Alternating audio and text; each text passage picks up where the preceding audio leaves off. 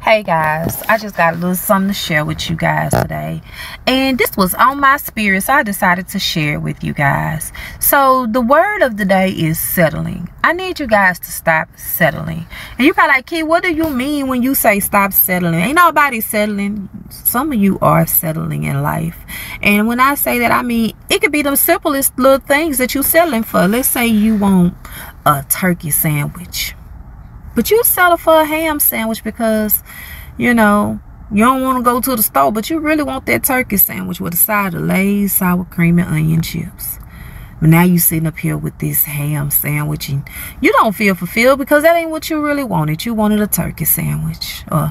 Stop settling on relationships. Stop settling for that dude that you know really ain't your stilo. You really ain't feeling him and his vibe, but you know it's cuffing season and you just want to have something.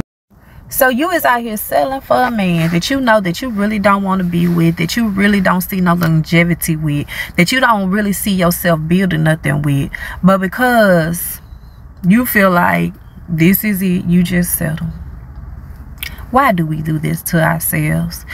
For a car, you know, in your hearts of hearts, you want that nice little Dodge Charger, but you selling for that old Toyota, knowing that that's not what you want. But you settling because, oh, they said that's all I could probably get. Why are you settling? Why don't you trust and believe that you can have anything that you put your mind and your heart to? That the universe and God has everything that you need, and that all you have to do is ask for it and trust the process.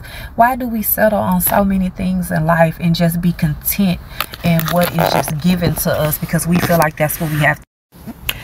So I hope that you make up in your mind to not settle for anything, to always go first and foremost after what you want, what your heart desires. And if that means sacrificing and really having to put in the work to get it, that you do what you have to do. You know, I mean, settling is for amateurs.